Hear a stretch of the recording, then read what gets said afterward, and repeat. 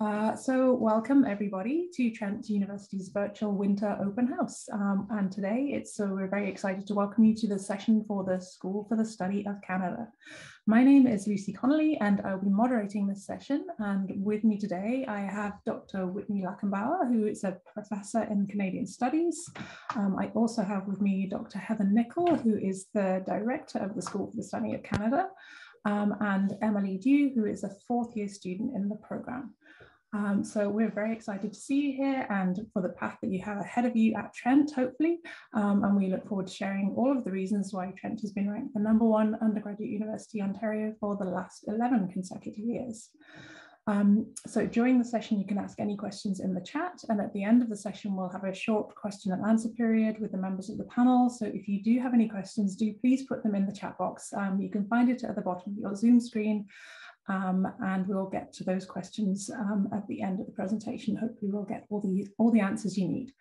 The presentation is being offered with closed captioning today. So if that's something you would like to do, you can enable the closed captioning by selecting the 3 dots on the bottom right of your screen and selecting show subtitles. And hopefully those will pop up on your screen as soon as you've done that. We've still got some more live chats happening today, although obviously they'll all be wrapping up in the next half an hour. So I hope you will stay with us and not go join them. But if you do decide to do that, find one that won't answer any more questions that you have. We'll get started with our presentation now. Dr. Lackenbauer, take it away. Great, well, thanks. What an honor to be here and speaking to prospective Trent students. As Lucy mentioned, I'm Whitney Lackenbauer. I'm a professor in the School for the Study of Canada, and I'm also Canada Research Chair in the study of the Canadian North. I was trained as a historian, but decided to move to Trent about 4 years ago because I love Canadian studies and everything that it represents, bringing together conversations from different disciplines and really thinking about not only what our country has been, what it is today, but what we can make of it as we build forward. And what you see here on a screen is a kaleidoscope of different projects that I've worked on in my career. You'll see a lot of snow and ice. A lot of my research actually takes me up to the Canadian Arctic, and I specialize quite a bit in relationships between Canada as a country and our fellow citizens living in Nunavut, the Northwest Territories, and Yukon, as well as our provincial norths. Here's a sample of some of the books that I have come around this year. So I'm busy as a researcher, as many professors are, and really love to work with students in co-creating knowledge with partners all across Canada to bring stories to life and to really get us to think about what questions we're desirous of not only asking, but answering as Canadians. And as I see it, Canada is just an assemblage, a collection of a whole bunch of relationships. And as much as I'm a professor, one of the things that keeps me going and animates me is a complete driving curiosity, a desire to learn more. And that time I think I have something figured out, it seems to invite more questions that I want to explore. So I hope you'll come to Trent and join me in the conversation and the discussion in the road ahead. But I thought I'd do something a little different today for the next 12 minutes or so and give you a sample of what a lecture might be like in Canadian studies. So I teach a course, Canadian Studies 1100, Conflicted Canada, and I love to build this course around a series of sketches, biographical sketches that illuminate an aspect of Canada. And I thought, Canada, we've just wrapped up the Winter Olympics. Our women did us very proud, and so did our men, even though they didn't come home with a medal. Right? And I thought about hockey. And Ken Dryden, who was a former goalie with the Montreal Canadiens in the National Hockey League, president of the Toronto Maple Leafs, so I'm not biased in favor of Montreal here.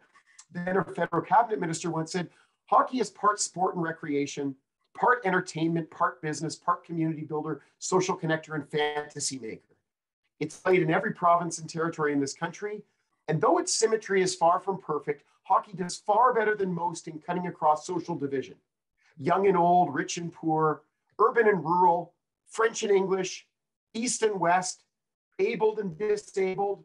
I might also add Indigenous, non-Indigenous, long-rooted in Canada, and newcomer. It's this breadth, this reach into the past that makes hockey such a vivid instrument through which to view Canadian life. And that's what Canadian Studies is about, glimpses of Canadian life and understanding Canadian life.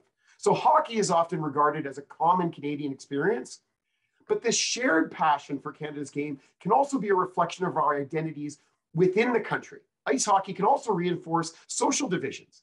And for French Canadians in the middle of the 20th century, in the middle of the 1900s, there was certainly a Canadian team, Les Canadiens de Montréal, the Montreal Canadiens, first and foremost, a French Canadian team. I should say the French Canadian team.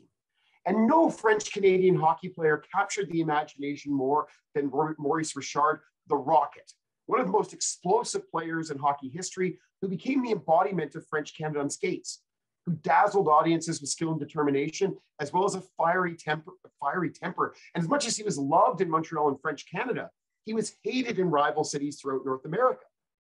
So hockey can be a great source of nationalism and unity as we find around Olympic time, but it can also be a source of division. And in this little sketch, we're going to see how it boiled over in 1955. That when the Rocket was suspended that year, it proved that hockey embodied competing nationalisms within Canada. And on the surface, the riot that broke out over his suspension was an expression of frustration and outrage by hockey fans, furious that their top player was suspended.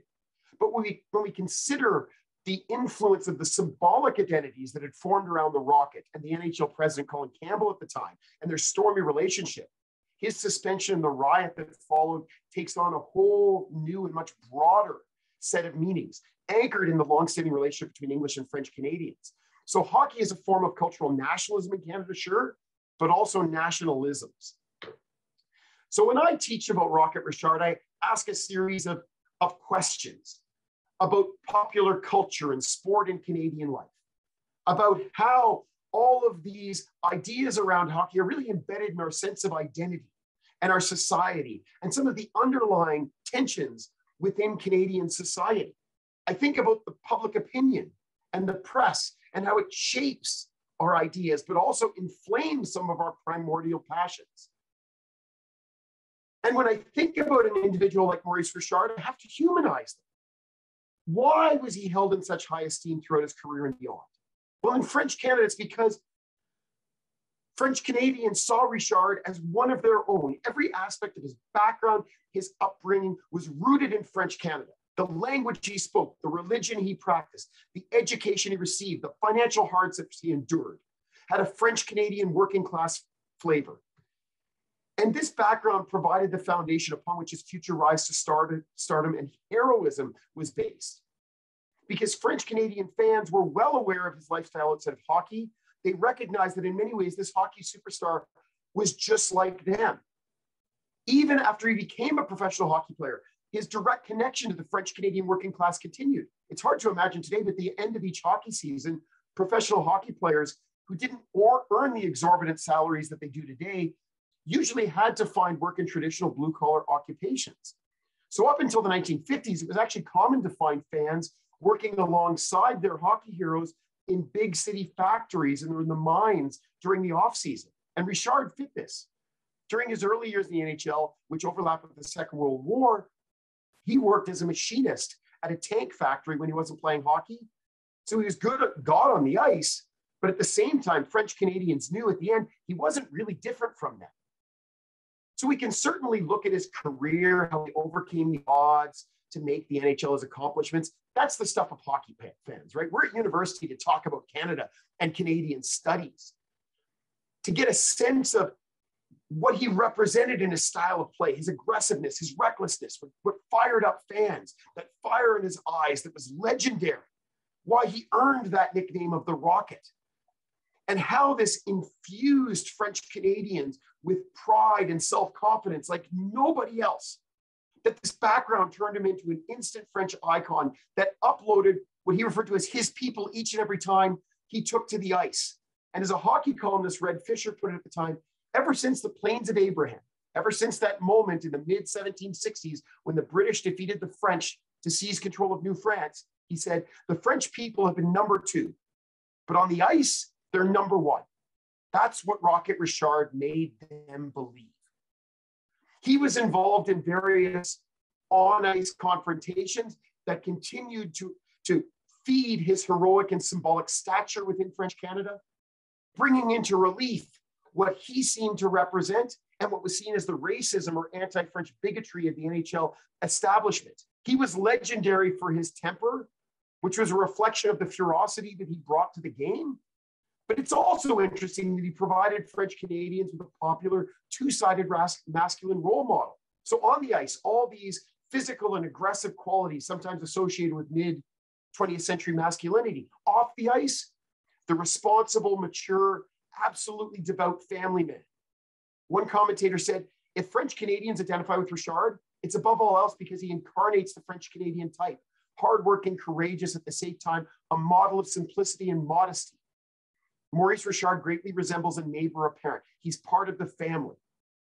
So known as much for his demeanor away from the game as on the ice, he became this paternal role model, held up as the perfect father who is warm and caring and generous and responsible. And when we read stories like this, it tells us something about what expectations were along gender lines at the time that we're studying and what that tells us about the society. But make no mistake, he became an icon, a symbol of what French Canadians should and could aspire to. A famous Canadian author, Hugh McLennan, wrote in Saturday Night Magazine that French Canadians see in Richard not only a person who ideally embodies the fire and style of their race. Interesting, they talk about French Canadians as a race right back in the 1950s. But they also see in him a man who from time to time turns on his prosecutors and annihilates them. At the moment, Richard has the status with some people in Quebec, not much below that of a tribal god. We see in the image here, right? Like he was kind of like a Superman. And my mère, my maternal grandmother, described Richard as my maternal grandfather's patron saint. She used to say to me, of course, Richard could never do anything wrong. He was never to blame, even though he was the biggest brute on the ice. We never blamed him. It was everybody who was blaming him or who was bugging him that was to blame. And my grandparents listened to him on the radio and then eventually watched him on their fuzzy black and white televisions. He was their hero through and through, like he was for most French Canadians. And some of you may have seen the hockey sweater. And I love it because I don't know that any story better captures Richard's central position in French Canadian life than Roche Carrier's famous story. I love to discuss this with students. Even though it's a children's story, I think it's a great way to glimpse how all-pervasive hockey was in French Canadian life and how the Rocket was this universal hero. And when we talk about this, I also situate Richard's story in that of what was going on in French Canada in the 1940s and 50s, at a time when French Canadians were more aware of their inferior social and economic status, and resentment was growing towards the English big bosses who seemed to run the show economically. How is it fair that the English had all the power and financial control? These were the thoughts going through the French Canadian workers who were organizing into labor unions, fighting for more rights at this time. So it's not a surprise that when they looked at the NHL and saw that it was dominated by Anglophones, by English-speaking people, they saw it also replicating this structure with the English on top and French Canadians on the bottom. So when Maurice Richard challenged the league in 1955, we can see him as a French Canadian player and social icon who is rebelling against the English Canadian authority structure of the league, right? Not a far stretch to establish them with parallels with society at large, right? He's their working class hero, fighting for the same justice in hockey as they're fighting for in their businesses in Quebec society. I then set him up into contrast with his anti-hero, if we're looking at it from a French Canadian standpoint, Clarence Campbell, the president of the NHL, who was opposite to Richard in just about every respect, and how they came to exemplify French and English Canadian identities. And how after a brutal altercation in a hockey game on 15th of March, 1955, set in motion a dramatic series of events. Richard struck a referee. Campbell suspended him for the rest of the season of the playoffs. This set off a storm of debate and controversy that divided French and English Canadians and ultimately changed the face of French Canada. 4 days later, it came to a head on St. Patrick's Day in 1955, when 15,000 Montreal Canadian fans waited for the arrival of the NHL president Campbell in the Montreal Forum. He said he was going to attend the game that night. They'd already made threats of him, but he'd sat back and said he was not going to go and not show his resolve. This certainly not only had Campbell exercising his authority and rights, but also reminded all French Canadian fans there was nothing they could do to overturn the suspension of their idol, and perhaps reminded them of the lack of control they had over their own destiny, not only in the arena, but outside of it. And the anger soon went from throwing things at Campbell while he was in the arena to somebody setting off a tear gas bomb, leading to everybody being evacuated, 15,000 enraged fans flowing onto the streets, and mob hysteria spreading through the streets of Montreal. And of course, newspapers leapt into the debate, French language newspapers taking the lead in blaming Campbell for inciting this riot, suggesting he was provocative. And as one headline put it, what business did he have showing up at the altar of the forum? Think about that word altar and the religious connotations about how they saw that arena, right? Hockey and religion blending together when the Rocket was involved. And André Laurendeau, the most famous French-Canadian nationalist newspaper at the period, wrote a remarkable article talking about the affair and its reaction that I love to break down with students. It was called On a tué mon frère Richard. Someone has killed our brother Richard. Not only looking at the incident itself, but tying it to a much larger set of social and historical and political concerns, drawing direct parallels to French Canada more generally, and what he saw as a strong sense of nationalism simmering just below the surface, waiting to explode. So this whole affair to them was about this pent-up anger and injustice amongst French Canadians, playing out through Campbell and Richard, and suggesting that maybe this was a moment when French Canadians had to really consider what their future was going to look like. He compared specifically with the title of this story, the passion behind French Canadian support for Maurice Richard, to that which Louis Riel, famous Métis leader who we always talk about in the course, that he received from French Canada in the 1880s. And you can imagine in English Canada, it was the opposite. Everybody blamed Richard for being a brute and said Campbell was the upright, civil person doing his duty and his honor. So then we talk about the meaning of the riot. Was this fan hooliganism, or should we read into it more political and cultural significance? Some commentators have gone so far as to suggest this was the moment that started the ball rolling towards Quebec's quiet revolution that transformed the province and indeed transformed Canada in the 1960s. Was this the spark that ignited French Canada collective action to ensure they would no longer be held back by the English establishment in general? I say this is probably going too far, but in social terms, one can't help but be left with the sense that the Richard riot contained many of these emotions and passions that really meant something to the average French Canadian. Yes, politics are politics. They can cause frustration and oppression, but politicians are remote from working class Quebecers. And work is work. Your factory is owned by the English, but what could you do? You need a job to feed your family. But this was hockey.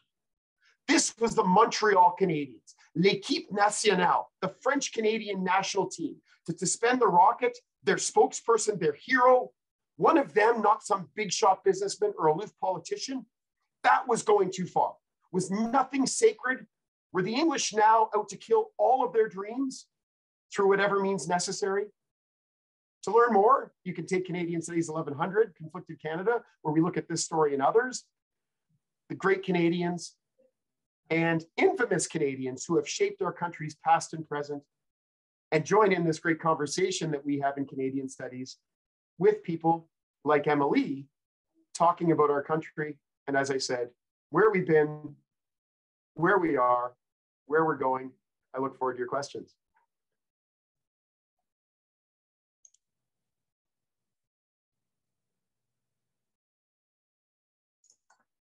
Well, thank you very much for such an enthusiastic taste of what it might be to be a student in Canadian Studies. That was very interesting. So we'll move over to asking Emily some questions now about what it's like to be a Trent student. So Emily is in her 4th year of her program, so she's been through it all, she knows it all. What do you love about your program? Yeah, so my favorite thing about Canadian Studies is the diverse options you have for courses. So I added an option in Indigenous Reconciliation and Resurgence, as well as an emphasis in law and policy. And this was super easy to do. It was easy to get the credits I needed. You just have to make strategic course selections. And it also really set my degree apart when I went to apply to postgrad schools. So I I chose Canadian studies when I was 15, maybe 16. And to be honest, at that point, I didn't know what I wanted to do. So when I went to choose, I wanted to choose a program that would open the most doors for me. And after Trent, there's so many things you can do with a Canadian studies degree.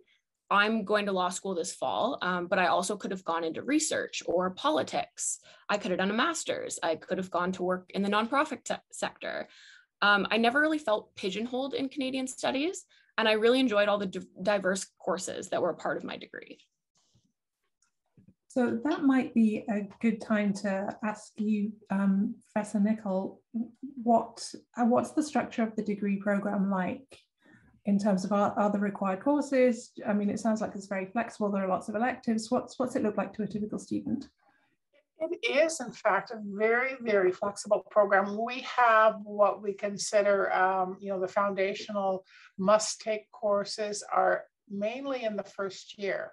So you're asked to take several of the first year courses. And after that, we have 3 or 4 we'll call areas or streams of thematic areas that you can choose courses from, but they're highly interdisciplinary.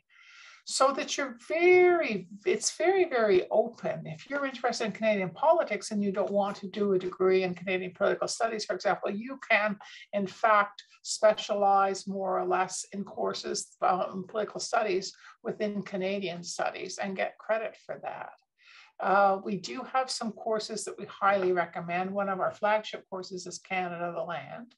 And that really brings you, and Emily's nodding because you've taken that course with, yes, it's a wonderful course. And it brings students into contact with, this broad sense of what Canada is as a land, not as a state, but as a land, as a place, connections with environment, with people, with literature, with other kinds of aesthetics. So, but apart from that, then we've got courses that you could choose from our own courses, which run anywhere from law, which Emily, you mentioned you're going into law, so you would have taken our foundations, Canada, the role of law.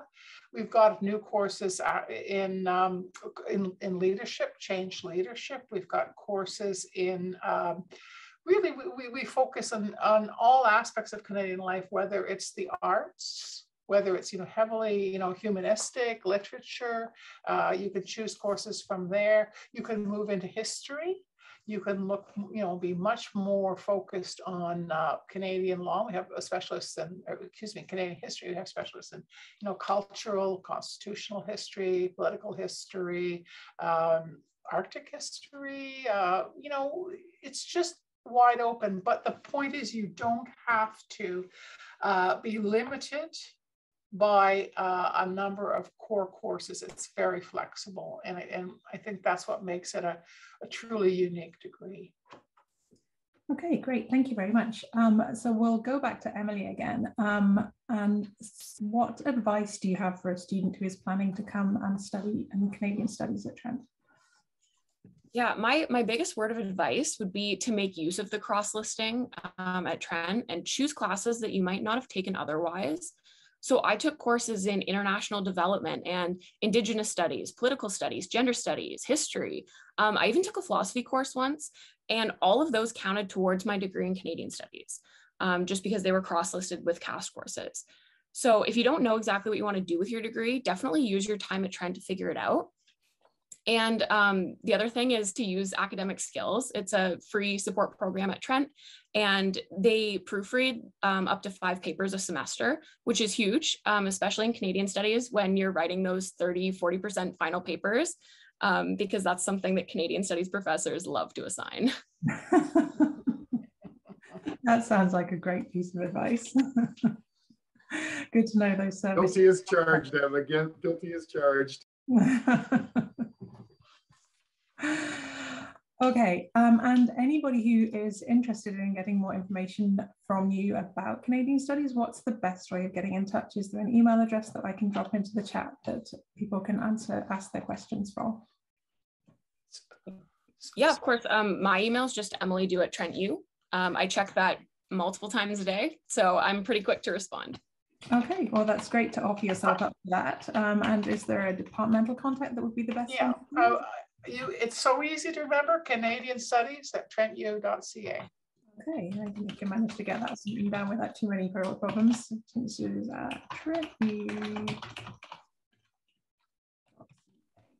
perfect. So anything going to, anything going to Emily for student questions, anything going to Canadian Studies at Trent U for departmental questions.